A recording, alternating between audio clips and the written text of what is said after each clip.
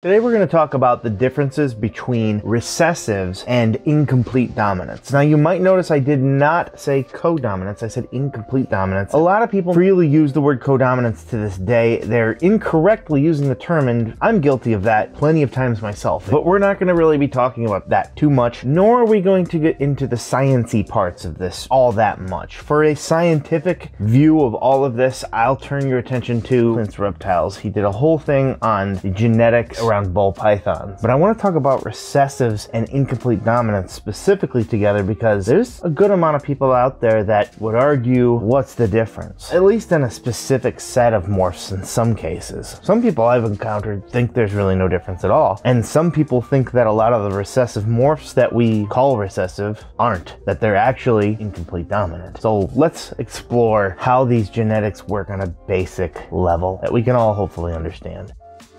Very quickly, just to get it out of the way, let's discuss dominant genes. Dominant genes, when you think of them, you might immediately think of genes like leopard and acid and pinstripe. But did you know that the normal wild type ball python is dominant? When you breed ball pythons, they're each going to pass their genetics on, otherwise known as a genotype. This will formulate based on several different matters, which would basically be determined by what types of genetics each one is. A dominant gene is described as something that, well, it dominates. If it is present, it is going to make its presence known. This doesn't mean that other things can't also show themselves, unless of course you're talking about the normal wild type. Once you've shown leopard, that gene is dominant in whatever form it is. And having two copies of the leopard gene, if theoretically that is even possible, which I won't lie, I do not really know about that particular part of the science of this all, it's not going to make a difference. It's going to look the exact same in either a het form, which is a nickname for heterozygous, which basically means one copy of a gene, or in a homozygous form, which is two copies of the gene. How an incomplete dominant works is that when you have two copies of this gene, you are going to be able to show something completely different. So a pastel shows itself when it's in a snake. A black pastel, many other ones out there that you can see the example of it when there's one copy. When there's two copies though, you get something completely different. You get what we like to call a super form. So a super pastel is very much different from a pastel, and a super black pastel is very, very much different from a black pastel, and so on and so forth. There's many different examples where the term codominant is misused. Is basically a codominant would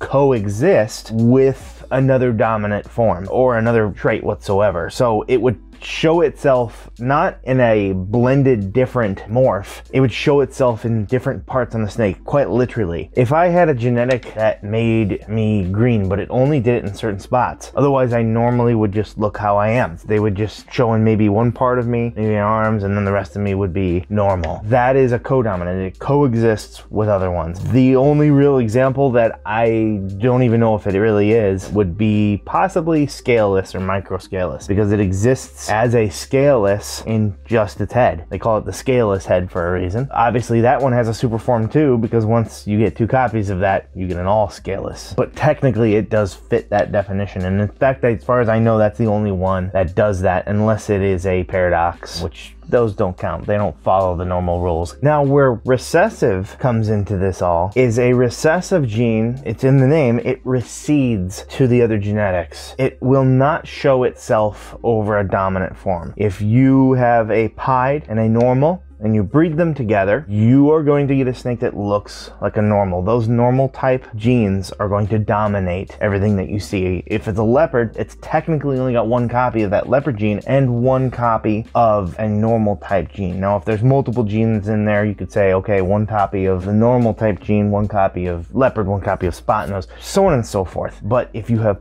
pied, that is a different story. Superforms and recessives always pass on one copy of their gene. So a pied ball python would pass one copy of pied on. A super pastel will always pass on one copy of pastel, but it will show itself with pastel. It will not show itself with pied, or will it? Well, that's what we want to discuss a little bit today as well. But recessives basically need 2 copies to show. They need 2 copies to be able to dominate the dominants, if that makes any sense. So if you have a het pied, which has 1 copy of the gene and looks like a completely normal snake typically, and you have a visual pied snake, that will always pass 1 copy on. So your snake here will always be a het pied minimum. So what you get in the end is 50% of the snakes will be het pied only, and they will look just like the normal type typically. And 50% of those snakes will be pied. And if you go pied to pied, they're always passing 1 copy. You're always going to get pied. So after all that, when we talk about incomplete dominants and compare them to recessives, there should be a clear distinction in how different they are. One might hold the gene, but it shows nothing, and one of them holds the gene for the super form, but it does show an example. But what if I told you that that's not always the case? Why do pieds have markers if they're recessive? Isn't it a change to their pattern? So are they actually a recessive morph? I've been told that my monarchs, the hets, seem to taper off near the tail, their pattern, and I see it. I see it in a lot of them. And really what gave me the idea of this was when my friend asked me what my opinion was on zebra possibly being the Mackenzie gene, which is an incomplete dominant. And if you look at Mackenzie, it looks like that could possibly be the case. It does beg the question, right? Why do these animals have markers? Why do monsoons supposedly have a bunch of patterns on the back? And why do the zebras, which we were talking about, their het form look pretty cool, to be honest. They have a busy pattern. They have a lot of stuff. They almost look like Mackenzies, just a bit. And super Mackenzies, well, they almost look like zebras, just a bit. It's a very good question because it also snowballs into what recessives are out there that might not actually be recessives. And does it matter? They kind of work the same anyways. I have said that recessives are the future because they are rarer and harder to make, so therefore their price goes up. But there are plenty of super forms out there that have gone for crazy amounts. I would argue that the scaleless, had it not been for the challenges of caring for a scaleless snake, would have exploded. By the way, scaleless, in my opinion, are not bad snakes. They're just a little different. Don't think you're buying a ball python and just having the normal ball python care, but it is not a recessive morph, and it absolutely exploded. If a snake is hard to create, like a recessive, its price is going to be up. It's going to hold its value better. So, are people rebranding genes as recessives for higher value? That's kind of the question that you hear. And I certainly don't think that a vast majority of people would be rebranding genes maliciously. At this point, with genetic testing, that's not going to be a viable thing. Someone's going to be able to send in a shed sometime in the very soon future and determine that that's nonsense. It serves no purpose to do this, especially in the case of something, well, like zebra. The person who founded the zebra gene did so back, I think, in 2005.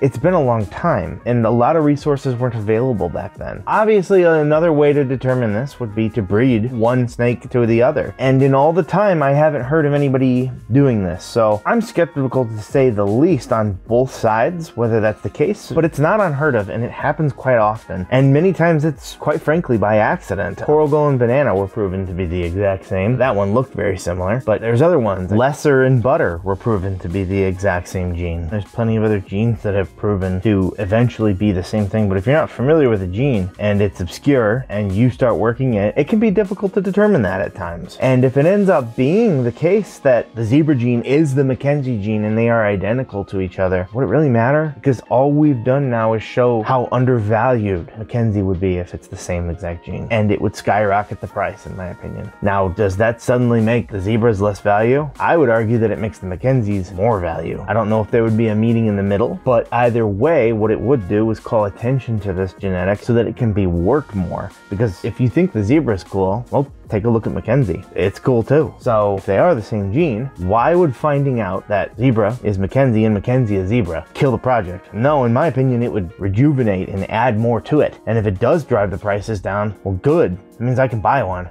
But are all recessives actually just co-dominants? Well, maybe some of them are, but I don't think that speaks for the majority of them. I'm not sure, but maybe genetic testing can already determine the difference, just on a scientific level of where the alleles lie, what a recessive and a codominant would look like. But I don't think we need to overthink this. I don't know if it really matters, because you'd probably argue that maybe Mackenzie is actually recessive. If it doesn't show a great example of itself, if it's on the fence, maybe you just call it a marker. Maybe it's just slightly peeking through. But in the end, if you really think about it, our goal is to create awesome stuff. So why are we getting so hung up on it? Rather than focusing on the awesomeness that is before us. That's just my 2 cents.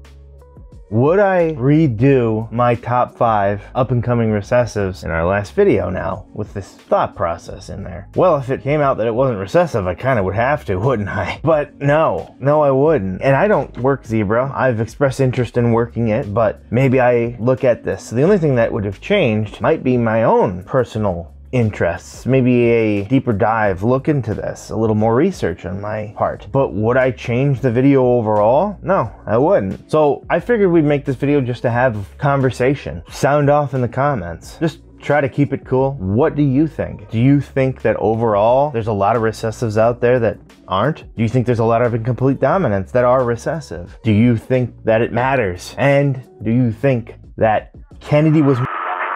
So I hope you enjoyed the video. Again, let me know what you think in the comments below. If you wanted to check out the video that we made previous to this about all the top 5 up-and-coming recessives, you can actually check that out right here.